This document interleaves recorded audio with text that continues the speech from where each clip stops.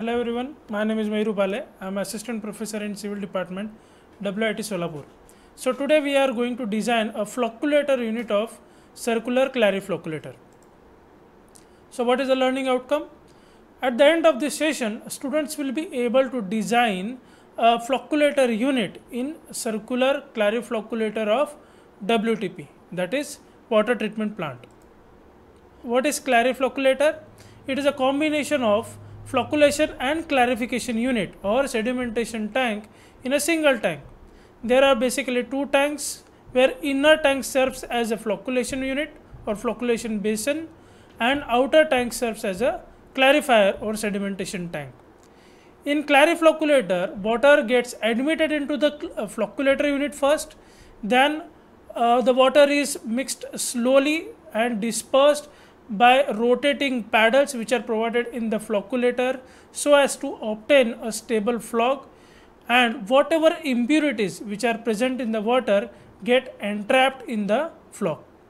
So the water containing flocs, it will be moved out from the flocculator unit to the sedimentation tank, where these flocs are going to get settled down at the bottom of the tank, and whatever the supernatant which is present above will be moved out from the periphery of the sedimentation tank. So this is the diagram which you can see, where the Clariflocculator is present, where you can see in between that the flocculation unit is provided. Fine. So water will be forming large amount of flocs here. You can see the paddles are there, and outer tank is serving as a sedimentation tank or clarifier. So this is a typical sketch where this is the flocculator and outer part is the sedimentation tank unit, and at the bottom you can see scraper is provided. So whatever flocs which are getting admitted at the bottom of the clarifier, it will be pushed into the sludge outlet from where the sludge will be taken out. And the upper part you can see it is kind of a bridge where any person can reach onto the Clariflocculator for watching a proper maintenance or for proper operation of Clariflocculator is happening or not. So this is the outer, what we can say, the clear picture where you can see this is the flocculator where paddles have been provided, and so these are the rotary arms which are making these paddles rotate. Along with that, this is the outer part which is your clarifier where you can see the scrapers are provided. Now how to design a Clariflocculator, or what we can say in a specific way a flocculation unit. So in this part we are going to take an example where we have to treat 300 meter cube per hour of water in the circular clarifier. So in this presentation the design of flocculator unit will be there, where we are focusing on the three parts, that is design of flocculator unit, then power input which is provided to the paddles, and what will be the size and number of paddles to be provided in the flocculator. So at first we have to find the dimensions of flocculator unit, where we know Q will be 300 meter cube per hour. So we have to convert it into the meter cube per minute. So how we can do that? Basically divided by 60, that is 300 meter cube per hour divided by 60, which is to convert hours to minutes. So automatically it will be coming about 5 meter cube per minute. As we have to consider few things. For the first, that is velocity gradient. We have to assume velocity gradient to be 30 per second. We can take between 10 to 75 per second. And we also have to assume GT to be 4 into 10 raised to 4. We can assume between 10 raised to 4 to 10 raised to 5 in values. Now we know GT which we had assumed earlier. So we can easily calculate the T value, that is the detention time. So by putting it, how we can write it? 30 into T will be coming about 4 into 10 raised to 4. By doing the calculations and converting it into the minutes, we will be getting about 22.22 minutes. So as we know the detention time and we know the discharge, we can easily calculate the volume. What is the formula? V is equal to Q into T. So 5 into 22.22 minutes. So automatically it will be coming about 111.1 meter cube. So let's assume capital D to be the diameter of flocculator and assume the depth of flocculator to be 4.5 meters. We can keep between 3 to 4.5 meters, that is the range. By doing so, as we know the area, that is pi d square by 4, which will be equal to volume by depth, and we know the volume, that is 111.1 divided by the depth, that is 4.5, which we had assumed. That is the depth, that is of water level, not the freeboard. By putting into it, we can get the value of d, that is 5.6 meters, and providing the freeboard, we can keep between 0.2 to 0.5 meters. So we are taking 0.2 meters. So what will be the total depth? It will be 4.7, that is 4.5 plus 0.2 meters, that is 4.7. So provide the tank having the diameter which we had found out earlier, that is this part, that is 5.6 meters, and total depth, that is 4.7 meters into the circular clarifier. Now as we had found out the dimensions, let us calculate the power. So what is the power? So we can write the power as P is equal to G square into volume into mu. But for that we have to know the value of mu, that is the viscosity of water. So at the temperature of 25 degrees Celsius, that is the standard temperature, and for that temperature we can know the viscosity of water, which is known, that is 0.89 into 10 raised to minus 3 Newton seconds per meter square, that is the standard value. So we know the V, we know the V, that is your volume, and we had assumed the G, by which we can easily calculate the power.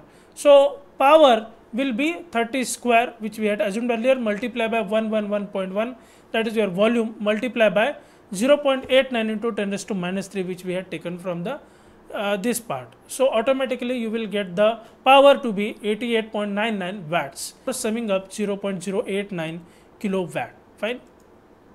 Now as we had calculated the power also, let us go to the third step, that is how to calculate number of paddles and their sizes.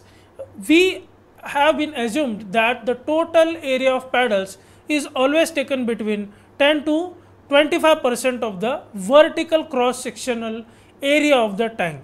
So in the tank, if when we are cutting what we can say the flocculator unit, though it is circular in nature, but if we are cutting into the vertical section, we will get a rectangular form. So automatically it will become D, that is capital D, or diameter multiplied by the depth, that is effective depth. Now we in that area, in that rectangular area, your area of paddle should be in between 10% to 25%. That is what it means. So let us assume the total area of paddles to be 20%, that is in between 10 to 25%. You can assume any value. So as I am assuming 20% of the vertical cross section, how I can write? 20 divided by 100 multiplied by that rectangular area, that is diameter multiplied by depth. So this is 5.6 and D, that is small d, or the total depth, that is 4.7. By putting into it, we can get the value about 5.26 meter square. Now let us assume there will be 4 paddles, and let's B will be the width of the paddle. So and also provide the clearance of what we can say paddle from the top and bottom to be 0.4 meter. Fine. So we can easily calculate what will be the depth. How we can do that? Total depth, that is 4.7 minus 2 times, that is this is 1 and this is second. That's why 2 times the clearance space, that is 2 into multiply by 0.4, which you can see it here, by which we will get the total depth, that is 3.9 meters or 390 centimeters. So that will be the depth of the paddle. Now how to calculate its width? So to calculate the width, we can use the basic formula, that is total area of paddles will be equal to number of paddles multiplied by width into depth. So we know the total area which we had calculated earlier, that is 5.26 meter square, and we had assumed there will be 4 paddles, so it will be equal to 4 multiplied by B, that is the assumed width, multiplied by 3.9 meters, which we had calculated earlier, that is its depth, by which we can get the value of capital B to be 0.33 meters or 33 centimeters. So basically how the paddle will be looking now, the depth will be 390 and the width will be 33 centimeters. Now as we had said that the size, there will be 4 paddles and size of the paddles is 33 centimeters its width and its depth will be 390 centimeters. But as we had cut out into vertical cross section area, that's why it can be look like this in the sectional view, and in the plan view you can use this type of a view.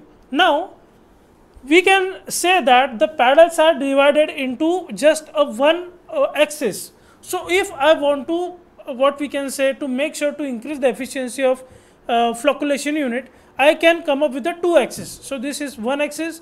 If you can go with this or right hand side diagram, I can put up in two axis, horizontal and vertical. Now by doing so, your area is also divided into half. So automatically, to make the area that is fixed, that is 5.6 meter square, I will reduce the width to the half, so that area will become the same. So when I am putting the two size axis, it will be looking like this in the sectional area, and its width will be divided into 2, that is 33 divided by 2, that is 16.5 centimeters. And this is your rotary arm, which is attached to two paddles. So how I can write it? So provide 4 rotary arms which is attached to two paddles. Why 4 rotary arms? See, at the upper part one arm, at the bottom part one arm, but this is for one axis. So for one axis there are 2 rotary arms, for another axis there are 2 rotary arms. So there are 4 rotary arms, each will be attached to 2 paddles. So one rotary arm is attached to 2 paddles, that is what it means. So width will be becoming half to make sure the area will remain same. So what will be the area dimension? That is 390 centimeters, that is the depth, and width will be 16.5. So let us give the thickness of paddle, so which is common, which is present in the market, that is 5 centimeters. So what will be the final dimension of the paddle? 390 centimeters multiplied by 16.5 centimeters multiplied by 5 centimeter. So let us have few review questions. First, Clariflocculator is a combination of flocculation and clarification unit in a single tank. Whether this statement is true or false. Second, what is the total area of paddles in the Clariflocculator? That is of dash of vertical cross sectional area of the tank. Then minimum depth of the flocculator tank in the Clariflocculator is. Let us have its review answers. For the first, this statement is true. Second, total area is always between 10 to 25% for the paddles in the Clariflocculator of vertical cross sectional area of the tank. And the third one is minimum depth in the flocculator unit is always given about 3 meters. So these are the references I have used to make this PPT. Thank you.